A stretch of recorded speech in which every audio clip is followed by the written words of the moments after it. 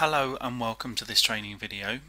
In this video I'm going to show you how to add a CD into Windows Media Player and then how to rip one or two of the tracks from that CD so that the CD is stored in Windows Media Player and it's no longer, and that means you can take the CD out and play those tracks straight from your computer instead of needing the CD. The example that I'm going to be using today is Harry Potter and the Philosopher's Stone. That's for Christian because we know that Christian is very motivated by the story of Harry Potter, but this technique can be used for anyone really, anyone who's motivated by music or any storybook which is on CD.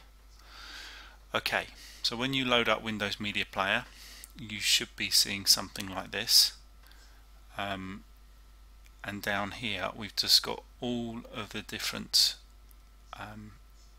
places that Windows Media can grab content from in order to play it within itself. And what we want is we just want to click here for the Harry Potter. Now you can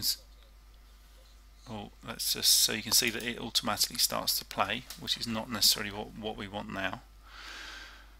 In this view you can see that down here this number 1 going all the way down to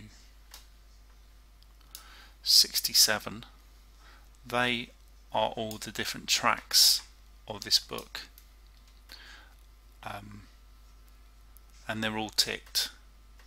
So if we left it as it is now and we clicked on this thing which is ripping CD, and what ripping CD means is that it's the process of taking the contents of the CD and then recording them onto your computer itself. If we were to select rip CD now, it would actually record the whole of the CD, which is not what we want really, because that's just going to overload the computer a bit. So maybe if we just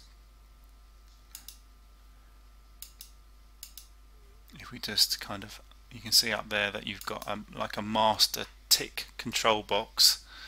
So I've just checked it so that none of the tracks of the CD are selected, and then what I'm going to do is I'm just going to select tracks 1 and 2, and then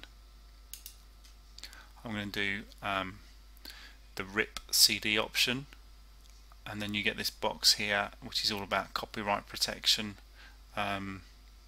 What we're doing is perfectly legal, so you can just put that there, do not add copyright protection, and then click here that you understand exactly what that means. Click OK. Okay, and then you've got a progress bar here and here telling you how we're doing. So what we're doing is we're adding these tracks or the chapters from the book straight onto the CD, and once we've got these recordings on the CD, from the CD onto the computer, then they're ready to be used with other programs so that Christian himself can control the retelling of this story. Thank you for watching this video, and best of luck when you do this.